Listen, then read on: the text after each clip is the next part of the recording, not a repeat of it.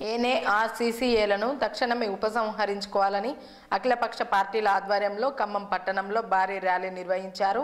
ర్యాలీని పోలీసులు అడ్డుకోవడంతో నిరసనకారులకు పోలీసులకు మధ్య తోపులాటలు జరిగాయి. మానవ హక్కుల రాజ్యాంగ స్ఫూర్తికి వ్యతిరేకంగా తెచ్చిన ఎన్ఏసీ క్యాబ్ వెంటనే ఉపసంహరించుకోవాలని వారు డిమాండ్ చేశారు.